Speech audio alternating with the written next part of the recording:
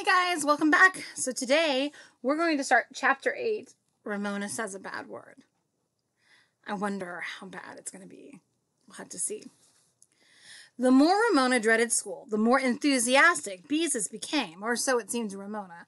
Mr. Cardoza had his class illustrate their spelling papers, and guess what? It was easy.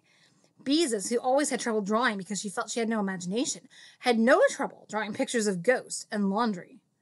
One day, Beezus came home waving a paper and looking especially happy. For language arts, Mr. Cardoza had asked his class to list 5 examples of several different words. For pleasant, Beezus had listed picnics, our classroom, Mr. Cardoza, reading, and school. When Mr. Cardoza had corrected her paper, he had written thanks beside his name. For a joke, she had also included his name as an example under frightening, and his red-penciled comment was, well. Beezus received an A on her paper. Nothing that pleasant ever happened to Ramona, who spent her days circling sentences and workbooks, changing first letters of words to make different words, and trying to help Davy when she could, even though he was in a different reading circle. Then one afternoon, Mrs. Griggs handed each member of Room 1 a long, sealed envelope. These are your progress reports for you to take home to your parents, she said. Ramona made up her mind then and there that she was not going to show any progress report to her mother and father, as if she could get out of it. As soon as she reached home, she hid her envelope at the bottom of the drawer under her summer play clothes. Then she got out paper and crayons and went to work on the kitchen table. On each side of the paper, she drew in black crayon a careful outline of an animal. A mouse on one sheet, a bear on another, a turtle on a third. Ramona loved to crayon, and crayoning made her troubles fade away. When she had filled 10 pages with outlines of animals, she found her father's stapler and fastened the paper together to make a book. Ramona could make an amazing number of things with paper, crayons, staples, and Scotch tape. Bees' wings to wear on her wrists, a crown to wear on her head, a paper catcher's mask to cover her face. What are you making? Asked her mother. A coloring book, said Ramona. You won't buy me one. That's because the art teacher who talked to the PTA said coloring books were not creative. She said children needed to be free and creative and draw their own pictures. I am, said Ramona. I'm drawing a coloring book. Howie has a coloring book, and I want one too. I guess Howie's mother missed that meeting. Mrs. Quimby picked up Ramona's coloring book and studied it. Why, Ramona, she said, sounding pleased.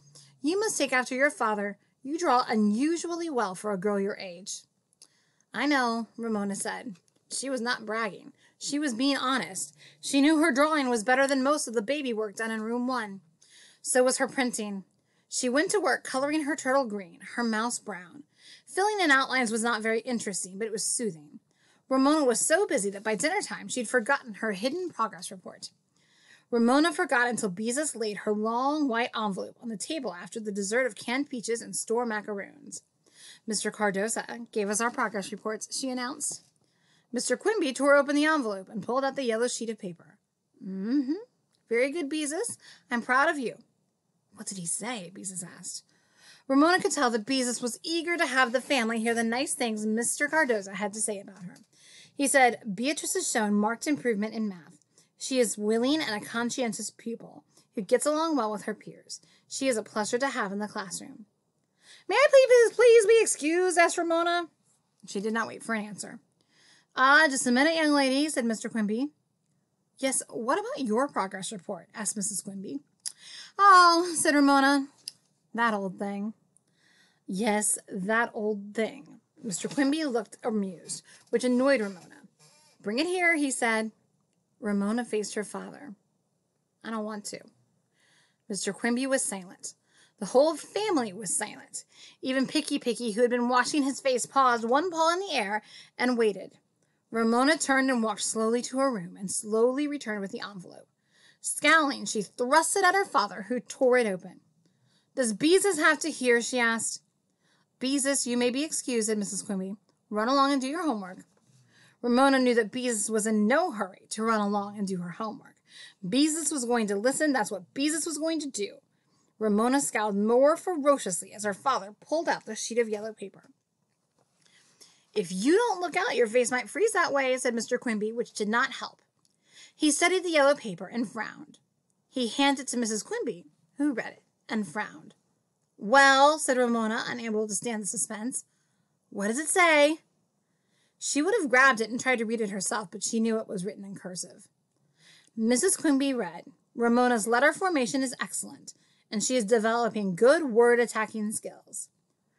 Ramona relaxed. This did not sound so bad, even though she had never thought of reading as attacking words. She rather liked that idea. Mrs. Quimby read on.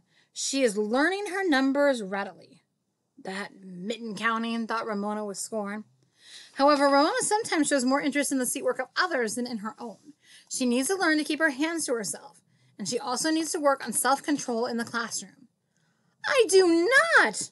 Ramona was angry at the unfairness of her teacher's report. What did Mrs. Griggs think she had been working on? She hardly ever raised her hand anymore, and she never spoke out the way she used to, and she wasn't really interested in Davy's seat work. She was trying to help him because he was having such a hard time. Now, Ramona, Mrs. Quimby's voice was gentle, you must try to grow up. Ramona raised her voice. Oh, what do you think I'm doing? You don't have to be so noisy about it, said Mr. Quimby. Of course, Beezus had to come butting in to see what all the fuss was about. What did Mrs. Griggs say? She wanted to know. And it was easy to see she knew that what Mr. Cardoza had said was better. You mind your own business, said Ramona. Ramona, don't talk that way. Mr. Quimby's voice was mild. I will too talk that way, said Ramona. I'll talk any way I want. Ramona? Mr. Quimby's voice held a warning. Ramona was defiant. Well, I will. Nothing could possibly get any worse. She might as well say anything she pleased. Now, you see here, young lady, began Mr. Quimby. Ramona had had enough. She had been miserable the whole first grade, and she no longer cared what happened. She wanted to do something bad. She wanted to do something terrible that would shock her whole family, something that would make them sit up and take notice. I'm going to say a bad word, she shouted with a stamp of her foot.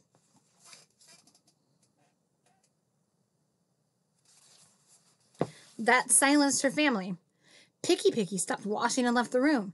Mr. Quimby looked surprised, and how could he be so disloyal, a little amused? This made Ramona even angrier.